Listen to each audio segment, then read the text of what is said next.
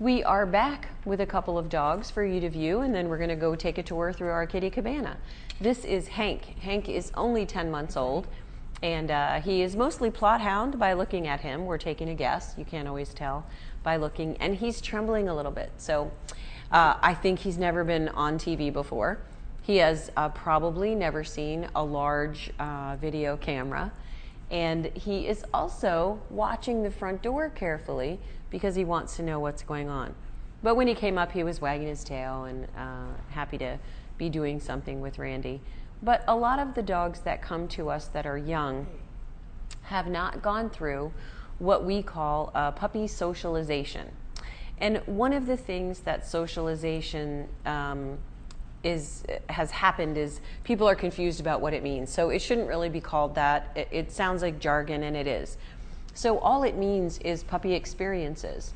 What is really good for you to do with a young dog is take them to 100 places in 100 days, but you have to control those places. So, don't go to PetSmart where someone's going to run up squealing and grab your dog, or someone could drop something heavy, and it could be a memorable experience for the puppy that bad things happen when you leave home.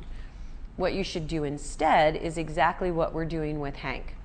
We have him in a room that people cannot randomly walk into. He is surrounded by people who all know a lot about scared dogs and what to do and what not to do.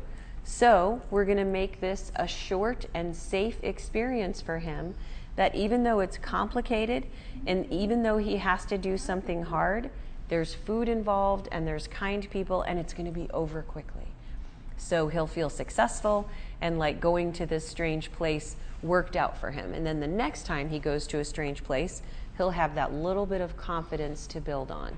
So we're going to let him be done while his tail is still wagging, so he can see that everything in the world is not